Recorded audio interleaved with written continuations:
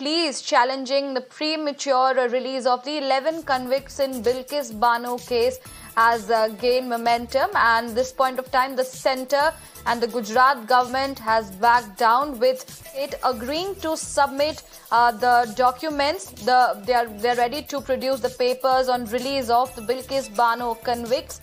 And at this point of time, what we are getting to know that the bench which has postponed the hearing to the matter will be listed for the 9th of May for directions to lay down the timeline so that the papers on release of Bilkis Bano convicts are produced in front of the court. My colleague Harish is joining us live on the broadcast to give us more details. Harish, the court has deferred the matter of the pleas that Bilkis Bano had challenged to 9th of May, and the centre and state have agreed to submit the documents on the premature release of the 11 convicts.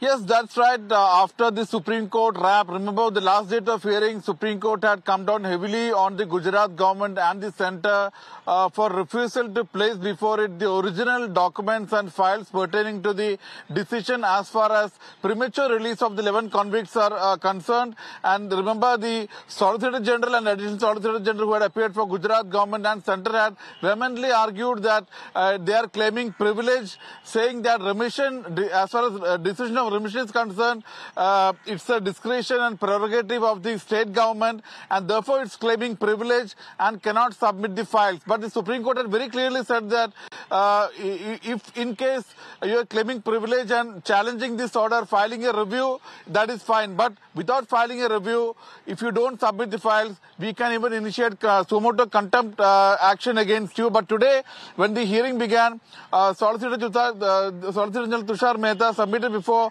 Justice K.M. Joseph that the Gujarat government is not claiming privilege and shall submit before the court all the original documents and files pertaining to the grant of remission to these 11 convicts. So it's a big step towards securing justice for Bilkis Bano. Remember, the petitioners had argued that not only Bilkis Bano was gang raped, her 3-year-old daughter was killed, and 7 other members of the family was killed, and it is a very heinous and gruesome offence where the convicts did not deserve a remission, a premature release.